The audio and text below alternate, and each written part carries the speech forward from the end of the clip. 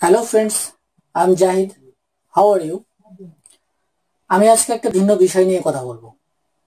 ভিন্ন বিষয়টা হচ্ছে বাংলাদেশে আজ বর্তমান সময়ে ফেসবুকে এবং বাংলাদেশে সবচেয়ে আলোচিত একটা বিষয় হচ্ছে ব্লু হোয়েল। ব্লু হোয়েল নিয়ে আজকে আমি একটু কথা বলবো। ব্লু হোয়েলটা কি? ব্লু হোয়েল হচ্ছে এক ধরনের গেম। এই গেমটা অত্যন্ত এক্সপেন্সিভ একটা গেম। এই গেমটা পিসি ছাড়া খেলা যায় না। আমি এই গেমটার কিছু বৈশিষ্ট্য দিব। তো বৈশিষ্ট্য দেওয়ার পর আপনারা চিন্তা করবেন বিষয়গুলো এবং আমি আলোচনা করার চেষ্টা করব। দেখি, তো এটা একটা পিসিতে এটা সাধারণত খেলতে হয়। এটা অবশ্যই একটা আইপি অ্যাড্রেস লাগবে এবং অবশ্যই এটা ইউনিক আইপি অ্যাড্রেস লাগবে। কোনো ডুপ্লিকেট আইপি অ্যাড্রেসে এটা লগ ইন করা যাবে না। ওকে, দেন এটা একটা ডার্ক ওয়েবসাইটে পাওয়া যায়। ডার্ক ওয়েবসাইটটা আমরা বাঙালির বিশেষ করে এটা সম্পর্কে আমরা নামই শুনি নাই আমার মনে হয় কখনো। খুব কম মানুষ আছে যে ডার্ক ওয়েব সম্পর্কে এর নামটা শুনেছে। তো ডার্ক ওয়েবে ঢুকতে চাইলে গুগলের হাত পা ধরা লাগবে। গুগলের হাত পা ধরেও আপনি যে ডার্ক ওয়েবে ঢুকতে পারবেন এটা আমার মনে হয় সম্ভব না। এটা সাধারণ কোনো ব্রাউজার দিয়ে ব্রাউজ করা যায় না। গুগল বা ফায়ারফক্স দিয়ে এটা ব্রাউজ করা যায় না। ডার্ক ওয়েব এটা একটা ওয়েবসাইট, এটা কোনো লিঙ্ক নয়, রাইট? তাহলে ডার্ক ওয়েবে এখানে প্রবেশ করে এটা একটা পেইড গেম, এটা কোনো ফ্রি গেম নয়।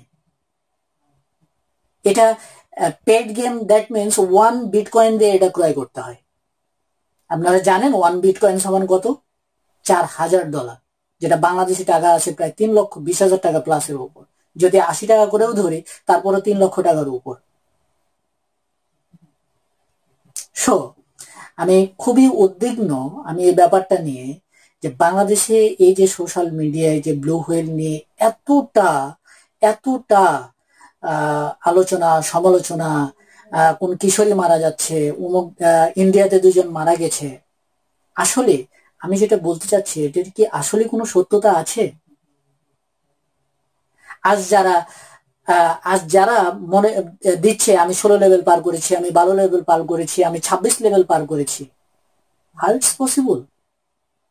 এত টাকা দিয়ে কিনে, যেখানে আইপি অ্যাড্রেস আমাদের দেশে ইউনিক কোনো আইপি অ্যাড্রেস পাওয়া যায় না, এবং ইউনিক আইপি অ্যাড্রেস নিতে চাইলে যেটা অনেক এক্সপেন্সিভ, মান্থলি খরচ বেশি, সেখান থেকে যে আইপি অ্যাড্রেস নেয় আপনি, সেখান থেকে আপনি এই গেম খেলেন। কোথায় পেয়েছেন এগুলা? প্লিজ আপনাদেরকে আমি বলছি, যদি এই ধরনের কোনো লিঙ্ক পান আমাকে পাঠান, আমি খেলবো গেমটা, আমি দেখব। এটা সাধারণ মানুষের নাগালের বাইরে। আর যাদের আমি ইন্টারভিউ দেখেছি, এরা কোনো অবস্থায় আমার মনে হয় না। প্লিজ আপনারা যদি পারেন আমাকে প্রমাণ সহকারে পাঠান। আমার কাছে এটা বোধগম্য নয় বা বিশ্বাসযোগ্যতা, এর কোনো বিশ্বাসযোগ্যতাও নেই।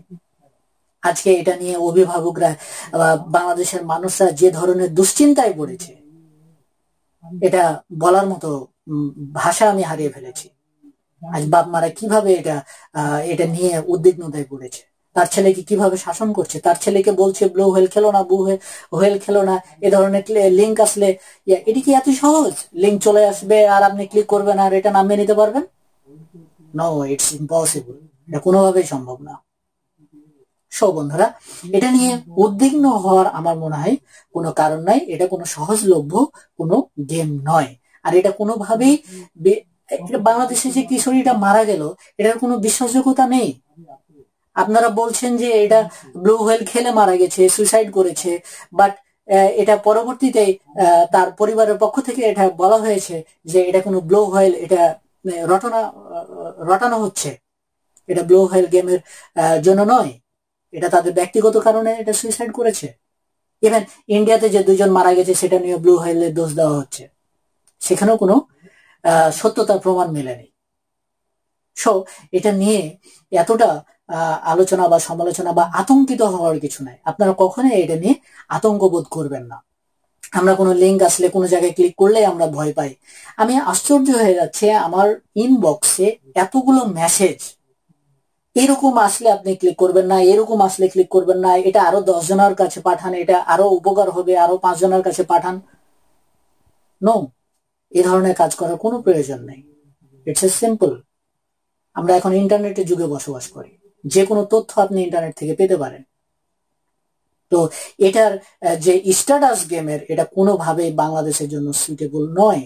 এবং এখন পর্যন্ত আপনারা জানেন সরকারের পক্ষ থেকে এটা কোনো ধরনের সত্যতা বা এটা যে আসলে আছে কোনো ধরনের এ ধরনের কোনো বিবৃতি প্রকাশ করা হয়। তাহলে আমরা এত উদ্বিগ্ন কেন? আমরা অভিভাবকরা এত উদ্বিগ্ন কেন? বাংলাদেশে বর্তমান সময়ে বাংলাদেশে সুইসাইডের পরিমাণ এতটা বেশি বা এতটা বেড়ে গেছে, প্লিজ আমি বলবো এটার কারণে সুইসাইড করবে এমনটা নয়। ব্লু হোয়েল গেম সেই লোকের কাছে পৌঁছায় যারা আগের থেকেই তারা অবস্থা খারাপ হয়ে থাকে, মেন্টালি ডিসঅর্ডার, তাদের কাছে সে পৌঁছানোর চেষ্টা করে। 90% সে সুইসাইডের দিকে ধাবিত হয়েছে তার ব্যক্তিগত কারণে। ওই লোকগুলোকে সে ক্যাচ করে এবং বাকি 10% সে এই সুইসাইড করতে সাহায্য করে। This is the main fact. কিন্তু একটা সাধারণ মানুষ, একটা সুস্থ মস্তিষ্কের মানুষ একটা গেম খেলে সুইসাইড করবে, I don't believe it. Impossible. এটা কখনোই হওয়া সম্ভব নয়। সো আমি যেটা বলবো যে অবশ্যই যারা সুইসাইড করছে সেটা পেছনের ঘটনাগুলো আপনারা খতিয়ে দেখেন, সেটা দেখেন সেই জায়গাটা আপনারা সমাধান করতে পারেন কিনা। সো ব্লু হোয়েলকে করার জন্য, প্রটেক্ট দেওয়ার জন্য আপনি ছেলেদের ওপর, মেয়েদের ওপর যে বল প্রয়োগ করবেন সেটার প্রয়োজন নাই। আপনার ছেলের মস্তিষ্ক ভালো আছে কিনা, মাথা ঠিক আছে কিনা, কোনো ডিপ্রেশনে ভুগছে কিনা, কোনো সমস্যায় ভুগতেছে কিনা, সে ভিতর শেষ হয়ে যাচ্ছে কিনা, সেই জিনিসগুলো আমাকে খতিয়ে দেখতে হবে। পেছনের ঘটনাগুলো আপনারা খতিয়ে দেখেন, তার সাথে কথা বলেন, সবার সাথে কথা বলে জিনিসগুলো বের করে নিয়ে আসেন। সেটার কারণেই যে সুইসাইড হয় এমনটা অসম্ভব। আপনি চিন্তা করেন, আমি একজন সুস্থ মস্তিষ্কের মানুষ, আমি টিমের ছবি আঁকতে পারি না। দেখেন আমি একটা ছবি এঁকেছি, এটি কি কলা অথবা কচু, আমি আঁকতে পেরেছি? অথচ আমি হাত কেটে এখানে যে তিমির এত সুন্দর শেপ করে আমি তিমির ছবি আঁকবো, আমি পেট কেটে ফেলবো, এটা কোনো সুস্থ মস্তিষ্কের মানুষ হতে পারে? যে গেমই হোক না কেন, যত বড় শক্তিশালী গেম হোক না কেন,